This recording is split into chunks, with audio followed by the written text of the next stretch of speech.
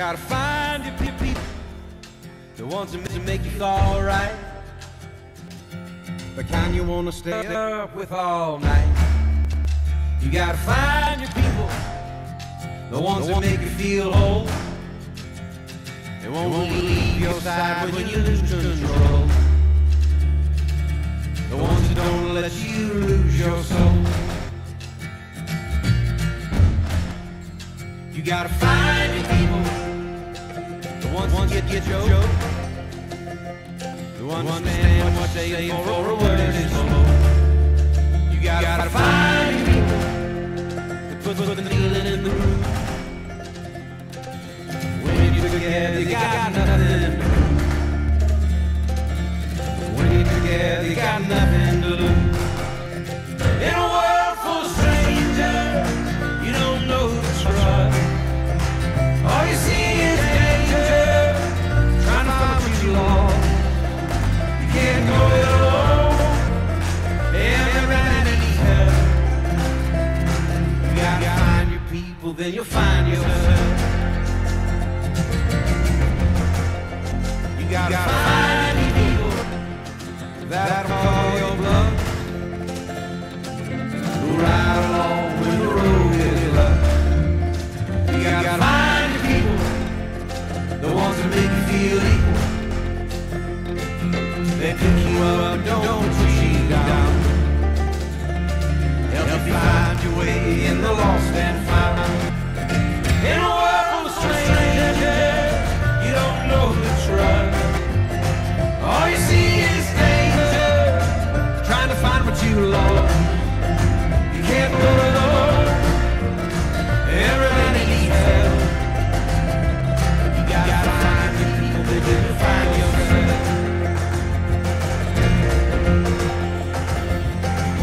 The ones that understand you, the ones that lend a hand to you, the ones that don't demand anything from you.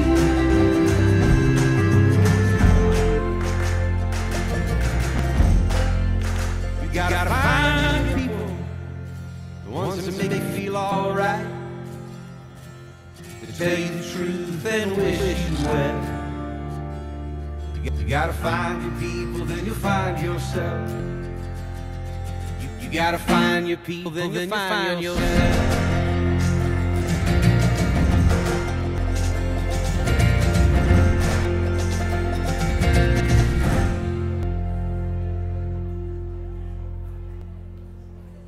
Well, good morning. Let's stand. Come on in if you're out in the foyer. Summer in Maine. Hope that you're enjoying it.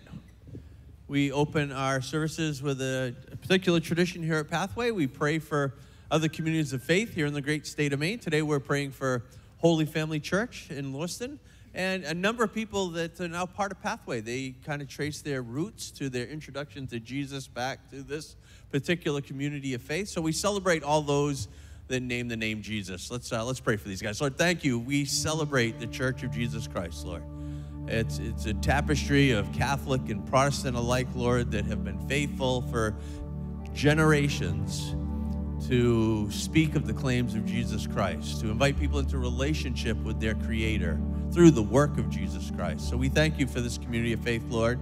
We pray for them as well as us and all those that name the name Jesus. Let our inspiration continue to arise from two places, the truth of your word and the infilling of your Holy Spirit. Pray blessing over them today, Lord. And for us, we come before you with an offering of worship this morning. We know you're here.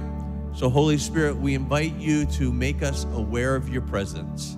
I pray you would start that even now as we offer you this time of worship in Jesus' name. Amen. Hey, say hi to the person beside you. Let's worship.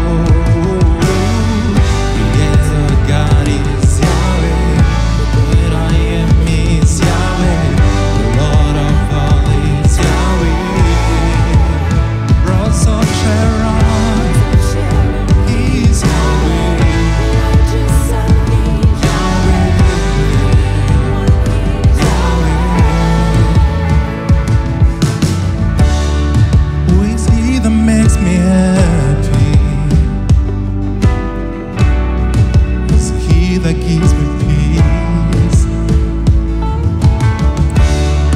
Who is he that brings me comfort? Turn the bitter into sweet. Who is stirring up my passion? Yeah. Who's rising up in me? Who's filling up my hunger, yeah, with everything I need, yeah. Creator God is Yahweh, yeah, me is Yahweh, me is Yahweh.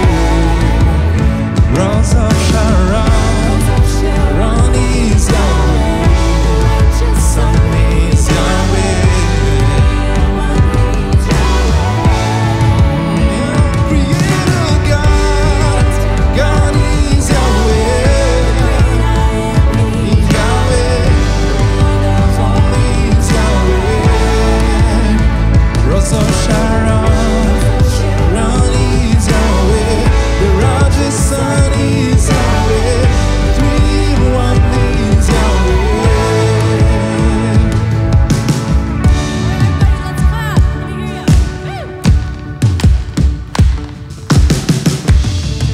Jesus, He is Yahweh.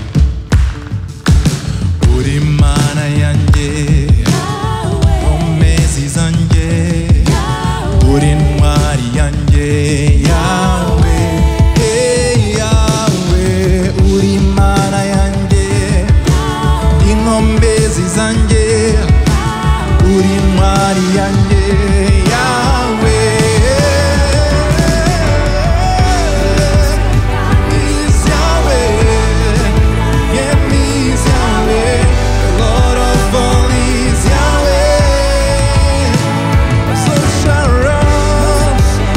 Please,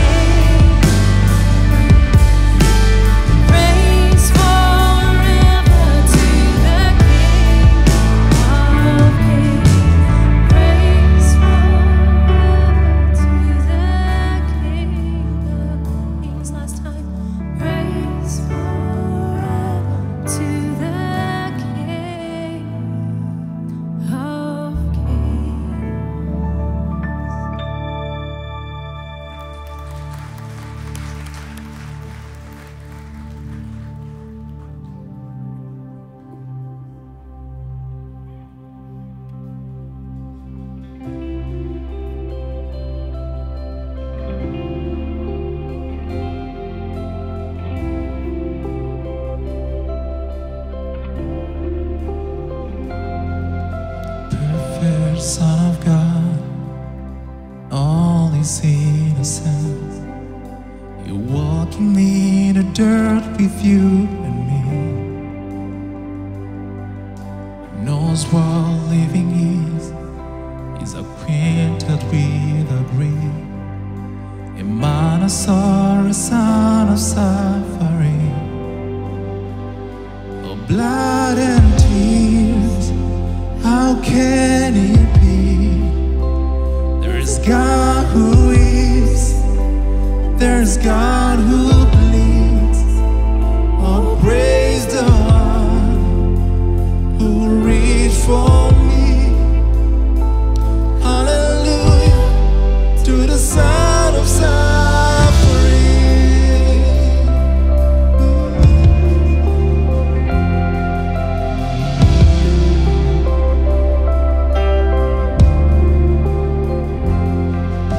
Some imagine you a decent and remote, but just without merciful pursuit.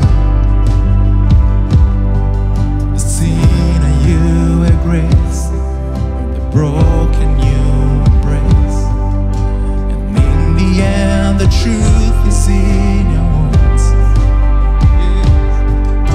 Yes, in the end the truth is in your words. Blood and tears, how can it be? There's God who lives, there's God who bleeds. Oh, praise the one who reached for me. Hallelujah to the Son of suffering. Oh, blood and tears, how can it be? There's God who lives, there's God who bleeds. Oh, praise the one who reached for me. Hallelujah to the Son of suffering.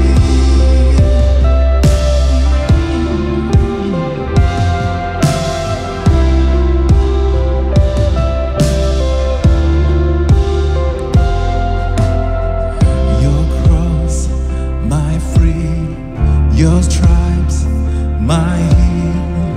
Oh, praise King Jesus. Glory to God in heaven. Your blood still speaking, your love still reaching. Oh, praise King Jesus. Glory to God forever. Your cross, my freedom, your stripes, my healing. Oh, praise King Jesus. Glory to God in heaven. Your blood still speaking, your love still reaching. Oh, praise King Jesus. Glory to God forever. Your cross, my freedom, your stripes, my healing. Oh, praise King Jesus. Glory to God in heaven. Your blood still speaking, your love still reaching. Oh, praise King Jesus. Glory to God forever. Glory to God forever. Glory to God forever. Glory to God forever.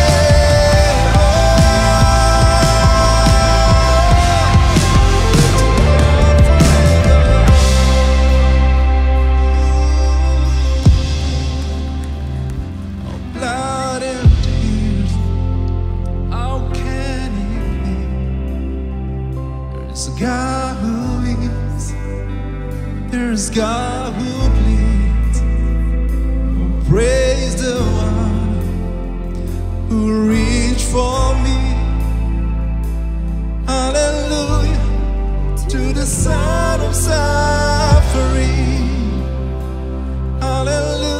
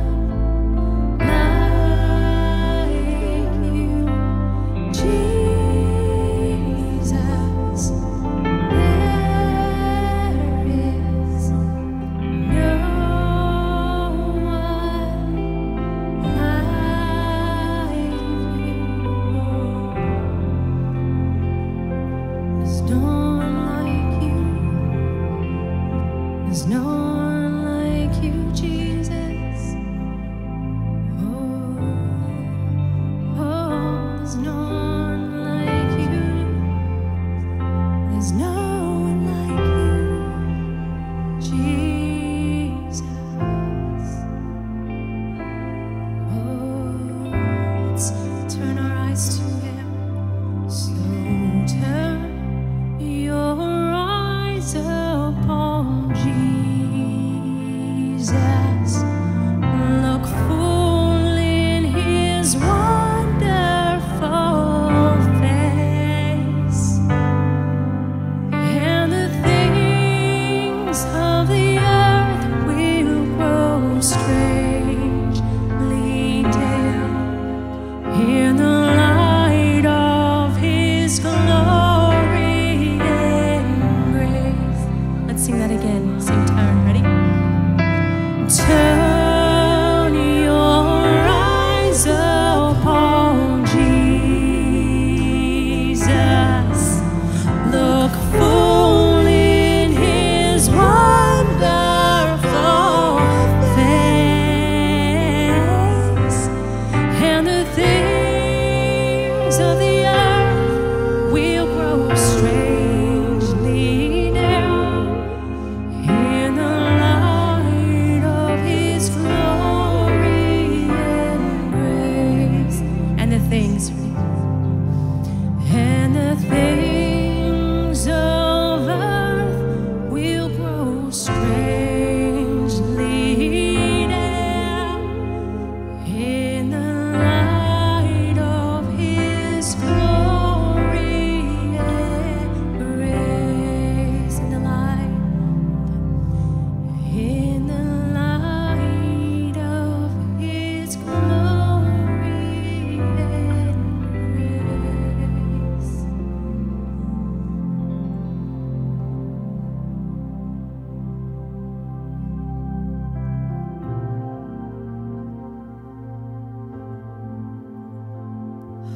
Holy Spirit, first we thank you for your presence in this place. God, I just want to speak a blessing over this room and this atmosphere right now. God, we thank you. And we bless what you are doing in this room. Whew. I saw a wave of His power and His presence and His glory. And it was rolling through this room. And it was just capturing all of you in this tidal wave of His presence. And so, Father, we thank you for that, and we bless that right now, and we pray for more. In Jesus' name, and we release it. Amen. All right, please be seated.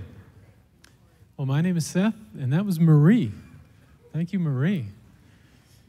All right, well, this morning, so glad to be with you. Good to worship with you guys today. If you came in with a tithe or an offering, please I'm like all caught off. Whew, take a breath. On the way out, there's boxes everywhere. Put it in one of those boxes, or give online, electronically, website, church center app, all that good stuff. But I'm just so thankful for what God's doing right now with us. So I do pray more, Lord, and I pray, God, would you bless all that's given in your mighty name. Amen. All right, let's check out the screens for the upcoming announcements.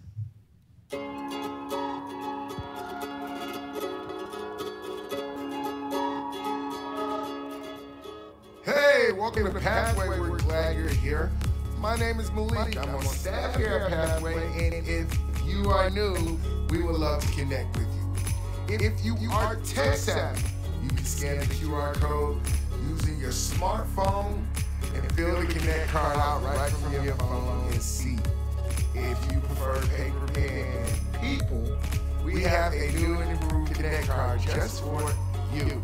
We can see the upcoming events, sign up for prayer requests, all while staying connected to our other campus and locations. You can find these cards in the chair backs or information booth. Regardless how you fill it out, come to the info booth. Every newcomer gets a gift just to say thank you for checking us out today. Sixth grade step up. Here at Pathway, we love celebrating milestone moments. Going to sixth grade is definitely a milestone that we want to celebrate. We also want to pray and speak encouragement, protection, and strength over your child who is stepping into the 6th grade. Sign your middle schooler up using the Church Center app. See you there. Endurance, a combined summer teen retreat with other area vineyard churches at Pilgrim Pines in New Hampshire. Deadline to register is August 2nd. Sign your teens up using the Church Center app. See you at Endurance. Youth group, fall open house, parents, teens, we invite you to youth group open house this fall, August 14th at 6 p.m. to 8 p.m. Come and see what youth group is up to. Ask questions, play some games, all while getting to know your youth group leaders and members. Sign up using the Church Center app. See you at youth group open house. Summer baptisms and barbecue. Join us August 18th for our summer baptism and barbecue on the hill. As we celebrate baptisms outside, we also will be breaking bread afterwards with a little barbecue. Sign up for baptism classes August 14th at 6:30 p.m. using the Church Center app. See you on the hill. For our final segment, did you know Winter Harbor got its name because of how cold the winters are? Yet, our harbor will never freeze over, creating some of the freshest lobsters in the state. So much, the Winter Harbor Festival was created August 16, 1947, and has been held every year since. So if you will please stand, find a neighbor and ask them they've been to Winter Harbor Lobster Festival. And as always, we hope you feel loved and welcome here at Pathway.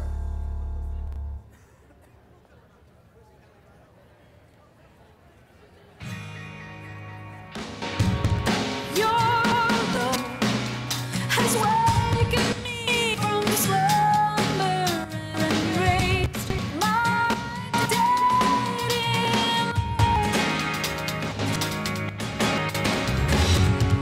your touch has formed me new wonder, and I shine with heaven's love. You make everything new. You make everything new. You take the broken places and heal them with your grace. 'Cause you make everything new.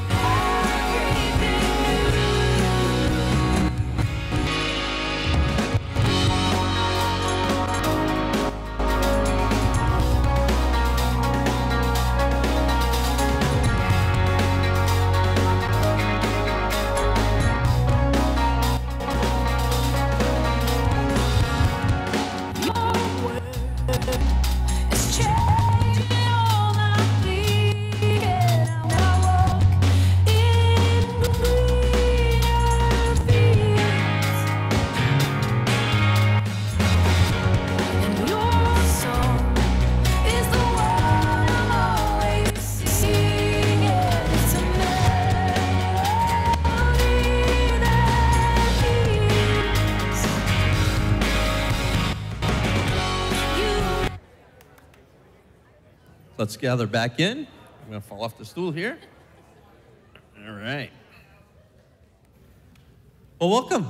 My name's Alan. If you're visiting today, this is Sarah with me. Hear a little bit from her in just a moment. But if you've arrived today, you've arrived at Pathway in the summer. And so we've paused from our year-long journey through the book of John, which we'll pick back up the first week of September. We'll start back up with John chapter 8.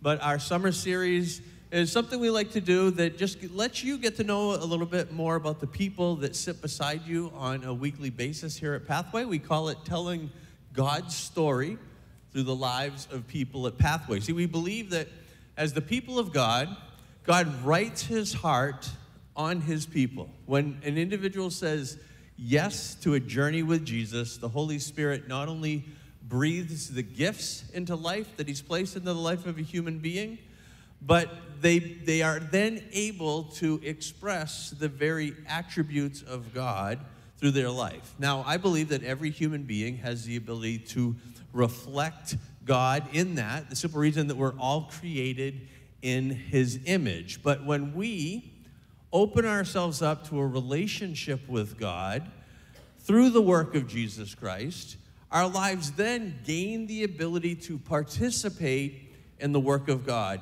as well as reflect his heart to the world around us.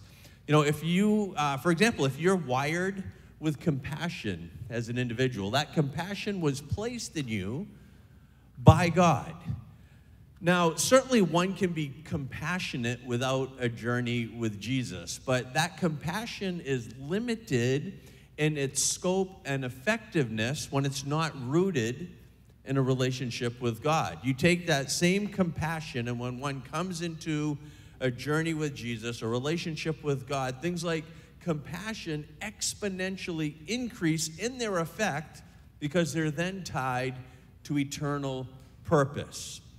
So today, Sarah Doucette joins me to talk a little bit about how God is telling his story now through the narrative of her life. As she said yes to Jesus, God has written his heart on hers, and as you will hear, God is working through Sarah, things like advocacy, support, education, and compassionate care for a very, very vulnerable portion of society. Sarah's been on her own journey of healing from a very broken season of life, and now is expressing God's empathy and compassion for others. And it's being communicated because she's been courageous enough to say yes to his invitation. So, Sarah, welcome. Glad you're here. Yes, thanks for having me. How long have you been hanging around Pathway? So we, as a family, started coming here December of 2022. We moved to Lewiston, needed a new church family, and I remember coming here as a teenager a couple of times. I did youth group, and I think I even did the Christmas nativity at least once. But yeah, so we started in 2022. So you grew up in and around the church. I mean, the fact that you were visiting churches as a teenager means that your family had some sense of understanding of Jesus and that journey. And you know, like many of us, that your youth was probably a mixture of both positive and maybe not so positive experiences. But despite man's often bumbling and fumbling, you would say and articulate to me that you did develop some journey with God as a young person. Yeah, when I left for college, it was very deep into Christianity and faith. I was in church every Sunday. We would go in the morning. We would go at night. There was youth group once a week. I was in Bible quiz, and I always say kind of the fun Christian party trick was I had this crazy memory. So I had memorized the book of Acts and could recite it backwards. And so, which she's going to do for us in just a minute. Definitely don't have that memory anymore, old age.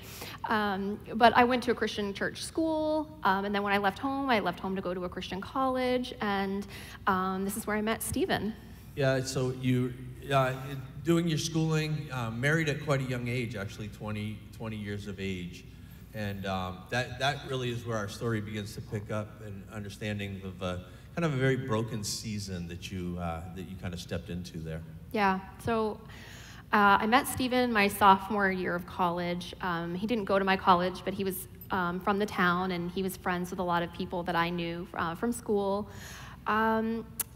The guy was larger than life.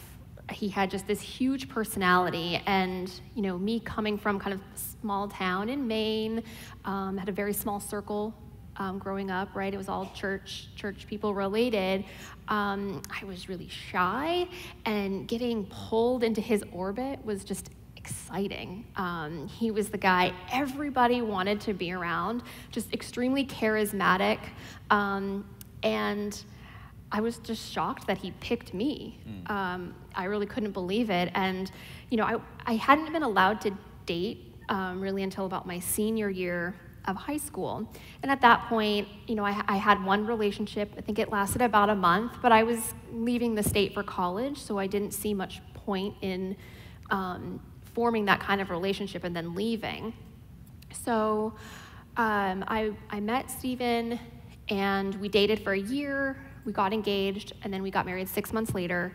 And then, as I like to say, the honeymoon was over before it started. Yeah, sadly, like the stories we've heard before, in that you suddenly found yourself in an abusive situation. And like many others that have found themselves in that situation, you didn't necessarily have all the tools or self-awareness to even realize the depth of kind of the broken relationship that you were in, and soon verbal and eventually physical assault became part of your experience. And some say that when they are in those environments, they at times will try to rationalize why that behavior is being directed towards them, right? Maybe, is it something they're doing? Are they somehow at fault? Are they doing something wrong? And I'd asked you as we were prepping for this, just in my own curiosity, wondering, was that part of your story in terms of your experience? Yeah, absolutely. I never really identified as a victim of domestic violence or intimate partner violence during the actual relationship. Most of his actions were what I now identify as like psychological torture. Something would set him off. A dirty dish in the sink, dinner's not on the table in time, and then basically let the games begin. So when I say psychological torture, I mean, there would be physical, there would be psychological abuse, just hours of him berating me, and he would go quiet. And then it could be a day, it could be a week, and eventually something would happen, or sometimes nothing would happen. He would just, forget about it or decide not to continue on the action. But the hard part of it was that I now lived in a fight or flight state until something happened, waiting for the shoe to drop. During the time, the physical abuse was very subversive. So a lot of times what it would look like is, him telling me that I toss and turn in bed too much, and it would wake him up. And so then he would wake up and he would punch or kick me. And I could easily rationalize that in my brain as, well, he just wakes up cranky. He's not fully awake. He's not fully aware of what he's doing. And so, eventually, I would stay up until like 2 in the morning because it wasn't safe for me to go to bed until he was very, very deeply asleep. And trust me, he did not try to go to sleep early, right? He'd be in our room, in our bed, playing video games, and I'm like out, waiting to go to bed.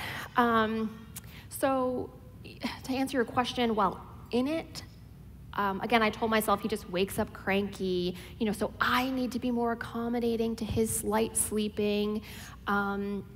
And so I started staying up later. I just also really never had the language. As I had grown up never really seeing domestic violence or hearing about it, other than, like you sometimes see it depicted in a Lifetime movie, right? Which is you get pushed down the stairs, you're caking on makeup, but that's just not the reality for most people out there. And so I just kept telling myself, why is he so mean?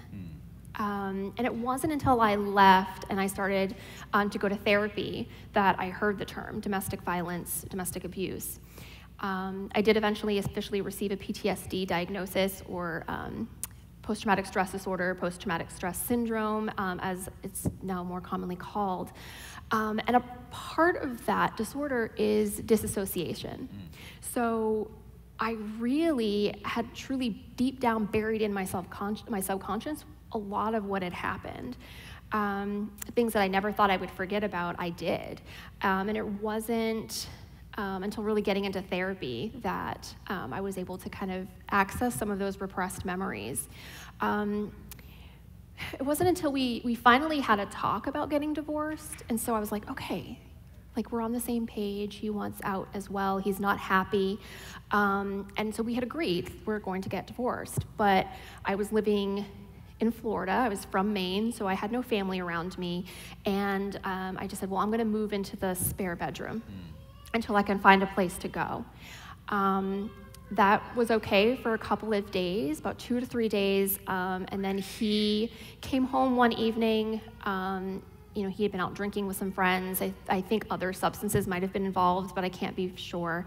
And it just slowly escalated over hours of verbal abuse. Had me trapped in a room, and he would just come in and out, you know, yelling at me. Eventually he started throwing items at me, and you know, eventually physically assaulted me, slammed me up against a wall. And I just waited it out. And then finally he passed out. It was like 2 or 3 in the morning, and I heard him snoring in the other room, and I grabbed what I could, and I left and never looked back. As a dad with daughter, this is, you know, horrifying tale, but I think it's a story that needs to be told, because unlike so much of this stuff happens, and it's silent in terms of the people around you. Like, there's often an unawareness. It's not exposed. It's not something that is seen that can be spoken into. And yet you hit that breaking point, and you said that when you guys finally decided to talk about maybe the separation or an end to this was needed is when the violence really escalated. And so you hit that mark, you leave, but then you find yourself alone. Mm-hmm. You're not at home, there's not family around, and after 6 years you had the courage to break free. But then you end up having to really then deal with the reality of how the people around you would respond. And that wasn't an easy part of this journey either. Right. Yeah, it was difficult. You know, one of the stories that usually comes to mind is a couple of weeks before the assault, I had spoken to my mom and told her, I think I'm getting divorced. And, you know, her response was, it's close to Christmas, you know, he always gets stressed around the holidays, you know, just stick it out for a little while longer, let things calm down and see where you are.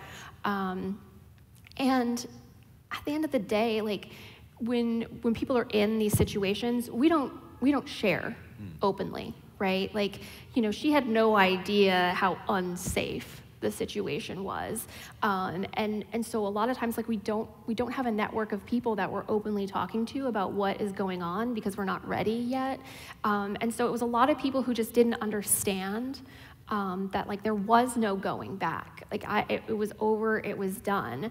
And I remember, you know, growing up, whenever you heard about divorce in the church, it was always, like, looked on really poorly, and so I said nothing afterwards. I left, and I had no place to go, so I ended up, you know, living in my car, homeless for a few weeks. Again, like, a lot of people had advice on how to fix my marriage, but that wasn't an option for me. His substance abuse was escalating, and as his substance abuse escalated, his obsession with guns and firearms would increase right along with it. So it was like weekly new firearms were coming into the house, and they were constantly out on the table. He's playing with them and cleaning them, and it was just an obsession.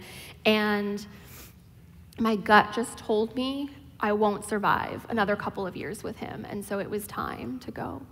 Yeah, I mean, sometimes the advice is from the outside coming in. I mean, you know, why don't you just sleep on the couch for a little while? That doesn't fix the situation when there's a threat of violence. Yeah, I mean, when you know your husband won't kill you, sure, right, make him sleep on the couch. But when you're not sure, that's not really an option. Sure.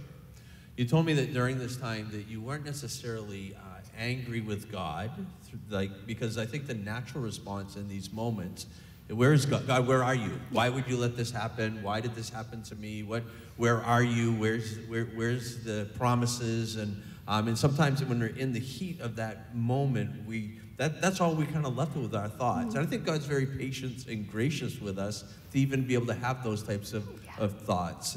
But you know, by nature, Him being a loving God, you know, things will eventually come into focus. But you said that you didn't necessarily get mad with God, but you were confused. Like, okay, maybe I just need to take more control of the situation. Mm-hmm. Like, if I don't feel like I'm being guided, I'll just take control. And you said that wasn't necessarily an easy decision either along life's journey. Sometimes when we take control, we end up building a little bit, we compound the brokenness Yeah. in our life. And, there's a verse in the Bible that I believe to be true, but often takes us getting to the other side of a situation to really clearly understand it. But I do think it communicates the heart of God. And thank God that it does, because the psalmist, writes this down, Psalm 10:14. The psalmists are often writing from a place where they've had their own affliction. They've had their own disappointments, their own questioning. And then it comes around because, I think when I read the Psalms, I'm so comforted because God's not put off with kind of our complaining or whining or crying out. But if we really have a heart after God, there's often then we're able to retreat to the solid ground that we're sure of, that he's a God of love.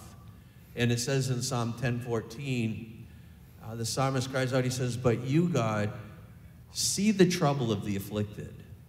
You consider their grief and take it in hand.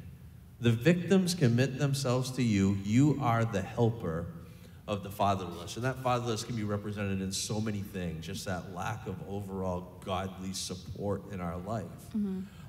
So I want to look a little bit about how God showed you his care, even perhaps if you weren't fully tracking with him in that season of life. You said to me that it was in that season of life that he actually gave you kind of a life verse, a verse out of the Bible that really began to give you a path forward. Yeah. Why don't you talk to us about that?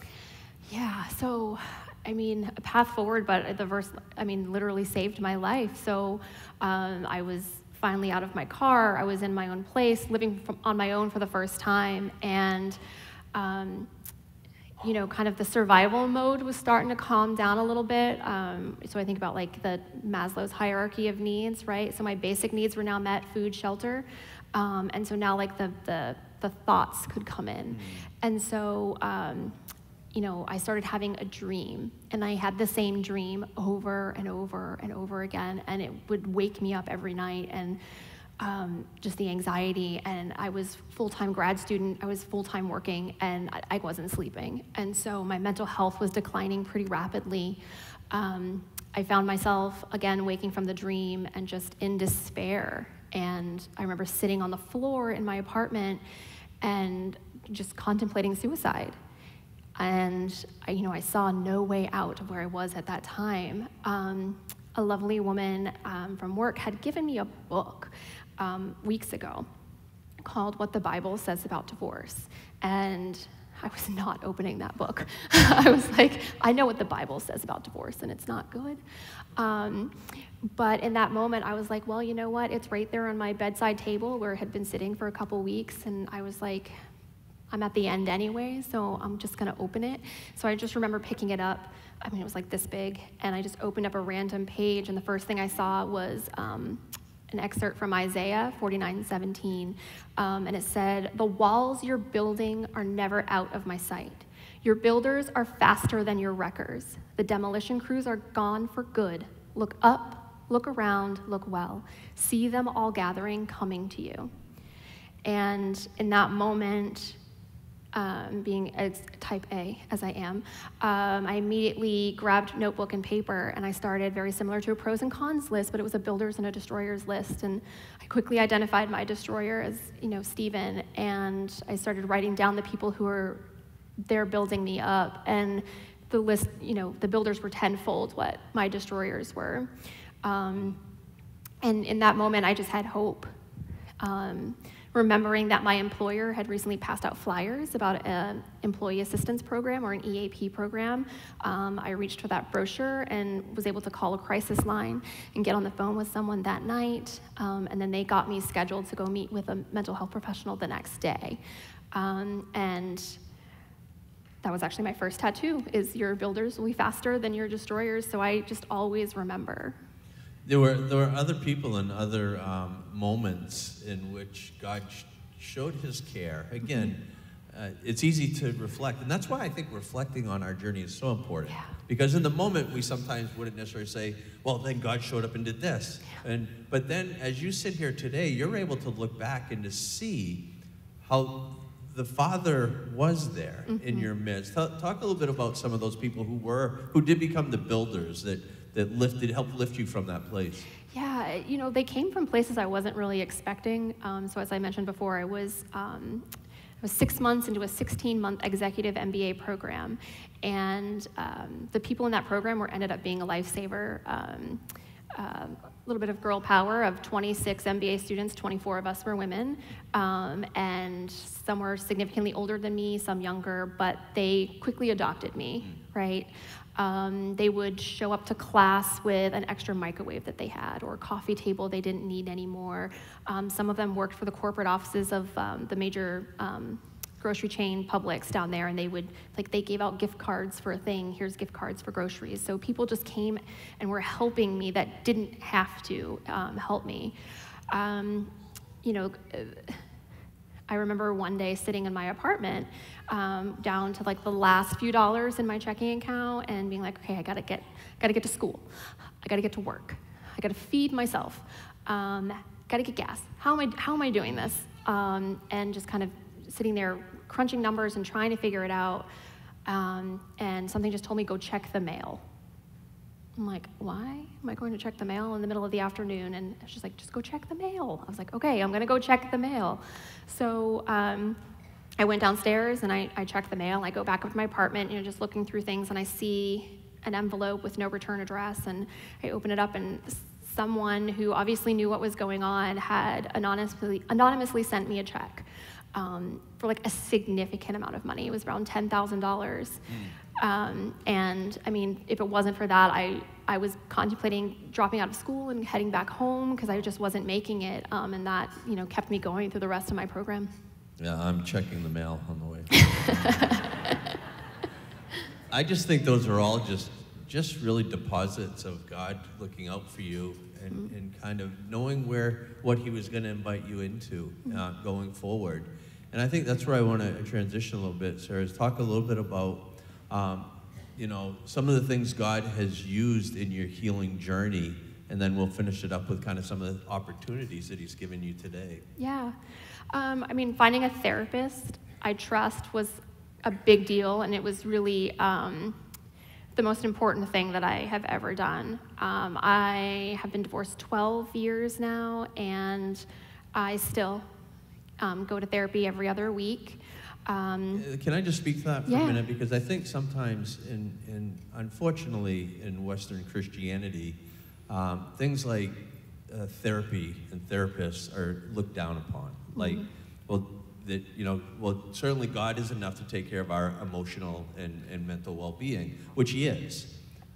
But just like God uses brilliant medical professionals to help our broken physical bodies, he also has blessed a group of people to help us with our mind and emotions. And I'm so happy that many in the Church of Jesus Christ are beginning to really understand, to holistically look at what God has offered us for support. And even in the Vineyard, we're hearing more and more pastors just tap into things like spiritual directors and be in therapy with healthy counselors that are really helping, whether marriages or PTSD or anything like that. Yeah, absolutely. I mean, I definitely could not have done it on my own. So, you know, as I mentioned before, like the disassociation with memories. So one of the things that, again, is common with PTSD is, you know, having these triggers, and you don't really know where it comes from, right? It's just all of a sudden you just feel anxious. You feel like the sense of dread. And these are things and memories that are stored in your cellular, like it's in your body. It's not necessarily in your mind, it's in your body. You know, like when someone raises their hand to you and you automatically duck. Like that's kind of what that's like. But, you know, therapy has allowed me to recognize a lot of the triggers and work through them with my therapist. So, you know, I rarely get triggered anymore, though it does still happen, as some of my worship team members witnessed one night. And it comes out of nowhere and you don't necessarily know, but you have to just kind of keep working through it. So also finding purpose and a way to use my experiences has been really important for me, because a lot of the confusion with God was kind of like, okay, what's the why? Right. Like there's gotta be something more here. And I remember shortly after we started coming to Pathway, it was in February, Phil had given a sermon on Peter. And he talked about using the comfort with which we were comforted to comfort others. It's a tongue twister. I don't know how you got through that sermon. But here I am 10 years after getting divorced, and all of a sudden I'm like, oh, there it is. Yeah, and that's for me what I view as really to pursue holistic healing. Use the individuals that God has gifted, or people with the various abilities to help us. Use that, but be open to the move of the Holy Spirit as well. Yeah. And that sermon was used by God. That's the Spirit of God. The verse she's referencing is 2 Corinthians 1:3-4, and it says, "Praise be to God and the Father, our Lord Jesus Christ, the Father of compassion and the God of all comfort, who comforts us in all our troubles, so that we can comfort those in any trouble with the comfort we ourselves have received." And that's the beauty in this, is that we often don't understand the why in the midst of difficulties, but through the help of the Holy Spirit and the people God placed around us, sometimes those things come to focus, and we realize that I never want to live that again. I don't wish that on anybody, but God doesn't waste our pain. And if God, you can now use me to comfort someone else that may need comfort, then I say yes to that assignment. And you have. And so I want you to share with us some of the cool ways that you've been allowed to now really advocate and help others that might be in a similar situation. Yeah. So first of all, was just opening my mouth and talking. So I started talking a little bit to people about what I had experienced, and I kept hearing, "Oh, you should write a book. You should write a book." So I wrote a book. So I wrote a book. It's called Stronger Than That, A Domestic Violence Survivor Uncovers the Truth About Her Abuser. I have a few copies left. First service was very greedy. Just kidding. Out at the visitor center or the information desk. They go for $10 a copy, but if money's an issue, please just take one. Or you can buy them on Amazon for paperback, Kindle, Barnes & Noble online, and Sherman's in Topsom carries them locally. I appreciate that you wrote that book. It was very helpful for me. I think you should all write a book. So when I say, "Hey, tell me a little bit about yourself," you can just hand me a book. And then the book kind of got noticed by a few people. So I've been doing podcast interviews. The book does fall into the true crime genre. Just for full disclosure, my ex-husband was a criminal. He had committed financial crimes against me during our marriage. So I'm a survivor of financial and economic abuse, as well as physical and emotional abuse. And he eventually did get caught for his crimes, and unfortunately he did die by suicide, went out on bond. So on top of that, I recently self-published kind of like a guided journal. It's available on Amazon. It's just a trauma recovery journal. So like I said, I felt writing really helped me reintegrate a lot of memories, but writing on a blank sheet of paper can be really intimidating. So it's just, what are 3 things you're physically feeling, 3 things you're emotionally feeling? What are 3 things you see to reconnect yourself to the present, and then some free space to write what memory is coming up for you and things like that. Advocacy work. I've been on a couple of boards. Currently, I'm on the board of an organization called Together Invested. We focus on helping women who are getting out of situations, going through divorce. We have a whole network of lawyers, social workers, advocates, even former judges. There's a whole group of people there for that. And then I started a quarterly thing with them called Waking Up to Wealth. I was a financial advisor for a while, and so I teach women kind of finance 101, and to kind of rebuild that relationship with money, because we all have some sort of money trauma, whether you know it or not. You probably do. And then, just lending my voice when needed. Recent incidents in Auburn laid heavy on my heart, so I published an op-ed in the Sun Journal about protecting victims, and other random public speaking as people will have me. I'm currently working on a new project. I'm going to be dropping a podcast this fall called Stronger Than That. So I'll tell my story, and then I have a lineup of other men and women who have survived something and were stronger than that, whatever their that was, and so they'll be telling their stories. And then I'm just completely blessed that another organization called Beautiful Feet Wellness, and I connected. They're based out of Colorado, and so I'm writing a curriculum for them, again, Finance 101, but I'm going to be helping survivors of human trafficking who are also controlled by finances and money and, don't know how to do any of that stuff. So that's a new venture that's coming shortly. So I'm really excited to work with them. I asked Sarah what she does in her spare time, because it's and not everybody that God brings, through seasons like this end up with that type of advocacy. But for you, it's been part of your journey, and it still contributes to your own healing. Absolutely. In a sense. It's amazing how when we reach out to others, how we're often reached back to by God in terms of a healing environment. And so I'm just so proud of you and appreciate your courage and appreciate your willingness to tell your story, but to also tell it in a way that I think inspires hope for people.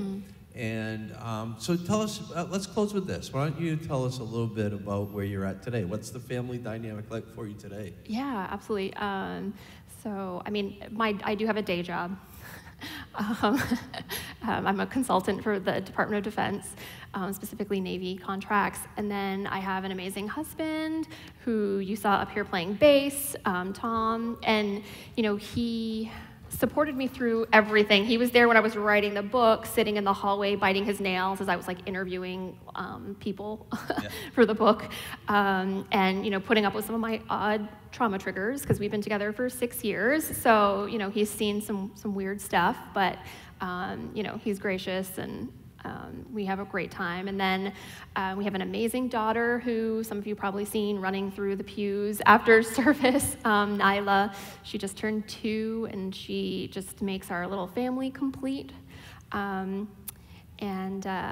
She'll give you a fist bump or a high five, and she's obsessed with Derek. Every time she sees him, she's like, Derek! And she goes back and gives him a fist bump over the soundboard, so yeah. I love that. I love it when you see our children feeling at home in this space. Yeah.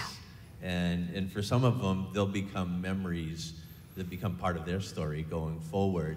We're going to end this way. Why don't we stand and give Sarah a round of applause. Thank you, Sarah.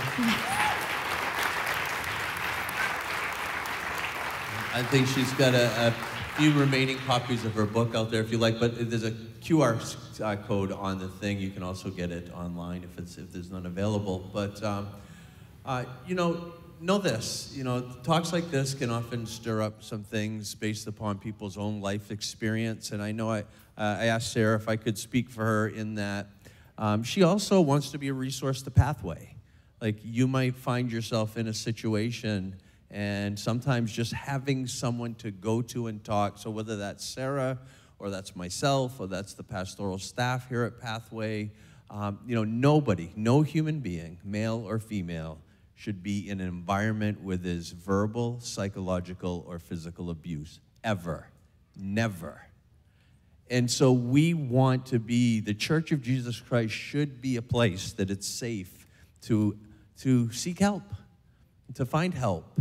And we're committed to that. And so I'm going to invite a prayer team to come up if those individuals that are on for today would come up.